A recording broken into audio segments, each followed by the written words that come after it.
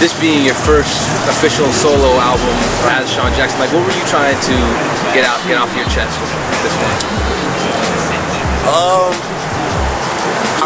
I really was just focused on, I just wanted to make a dope album. Like I always loved West Coast albums and their style of making albums, or the classic West Coast albums anyway. And I thought no other coast or MC outside of the West could really capture or make it theatrical like cats did out here for some reason.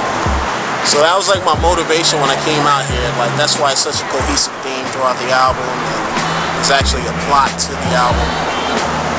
But overall, I just kind of wanted to give you the MC side of me before I gave you like the personal side of me. Like I wanted to deal with it like we would deal with each other in meeting for the first time. I don't want to be like, hey, what's up? I'm Shawn Jackson. When I was 9 years old, I did this, and this. Like, nah, I'd much rather we fill each other out than I give you that. So my next album, you hear a lot more personal stuff. But this, it was definitely more focused on entertainment, MC, and just trying to make a dope hip hop album. Okay. I was curious, what was up with the there's a theme of the guy from Providence keep popping up. Like, is that based on a real character? Or? Well, that's really my man Japan from Providence, and the bouncer dude is Double K from People Under the Stairs. And what basically that whole skit is saying, I'm from both places. I'm from Providence and LA. I just wanted to show you the difference in between both areas. Like they couldn't even understand each other the whole album. And just to let you know what kind of complex mind you're dealing with. Like I'm balanced with those two things that don't even match, or you know what I mean? So it was my own personal little thing in there I wanted to throw in there. I got a couple of tidbits in there waiting for people to figure out and catch up on. So yeah. Okay. Now what song on the album do you feel really represents you best as an MC? As an MC, probably I would say Backstage. It's that was like, I wrote that one from the gut, man. I came out here, I don't want to say I was bitter, but I felt like, you know, I got a lot of love when I came out here. And I got a lot of funny cats, man. It was kind of like on some Hollywood shit. Nah, we swearing on it? Yeah, nah. And you know, I don't even trip on that, but it was just kind of like, alright, man, hold on. You know, a lot of these cats are your favorite rappers, too. I mean, like, they're funny dudes. Like, but, you know, I mean, it was just on the thing, like, you know, I'm a person built or focused more on building than destroying, man. I'm not trying to come out here and take over your territory. Like, none of that's my concern, man. I'm just trying to create my own lane, do my own thing. And, you know, a lot of cats felt threatened because they were insecure about their own talent or whatever. So they would act funny. And Backstage, the lyrics are about that. Me coming here and getting fronted on by certain people. So that one I really wrote from the gut. I meant it, and it has like an old school feel with the beat. I felt like lyrically I kind of brought the essence of Shawn Jackson out. You know what I mean? So I would say that Backstage. Okay. And also, like, what's the Detroit connection? I know you had like Guilty and Tarak and Big Tone. It's funny, they're all relationships I built out here. You know, like all of them they either live in LA or they're constantly in LA. And Tarak is a friend of mine. I didn't even know Big Tone was gonna be on the album. Tarak just happened to lay his verse in the D.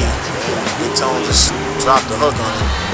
So that's how that worked out. Guilty, I just met out here randomly. I know House Shoes, he's another vessel to a lot of these Detroit cats. But Shoes brought Guilty over to the crib one day, man. I had the De La Hoya fight last year. Guilty ends up at my house. So it's kind of like, yo, you be down? And she's down. So yeah, it's like I either know them or I know them through people. So cool, man. I think that's pretty much all the questions I had. Is there anything else you wanted to add in there? Yo, New Jack Hustle, October 21st, Tress Records, Soundcheck.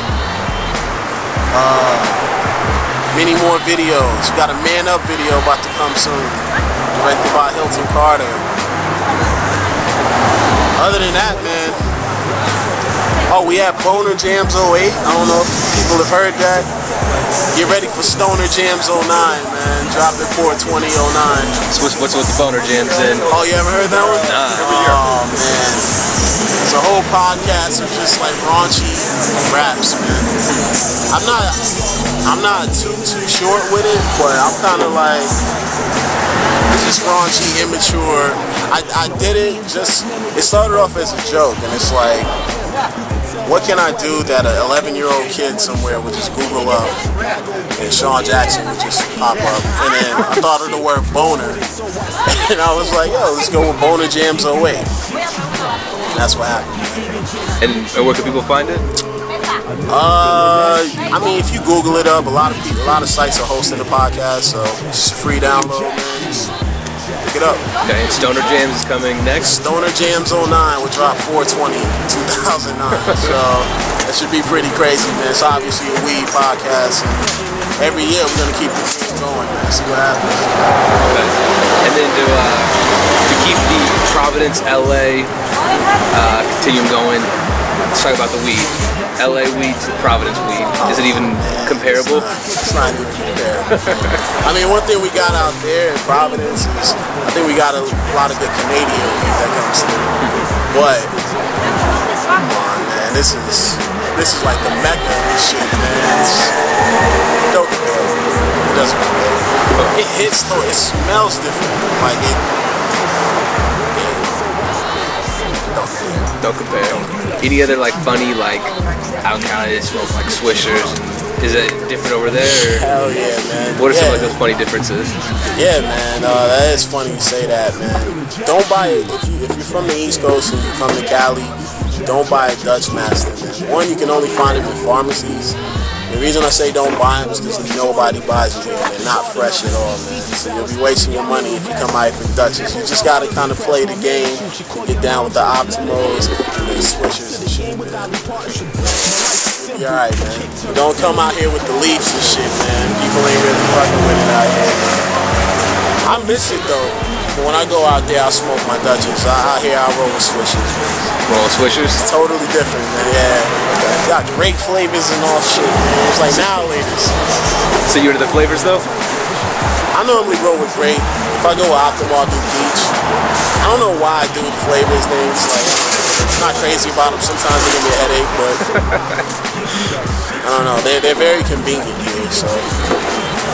I want to smoke now, actually. I should have bought some weed. Overlooks, she's like, yeah, she's looking up. Even the worker, she want to smoke. But yeah, man, that's about it, man. If you ain't got First of All, please go get it.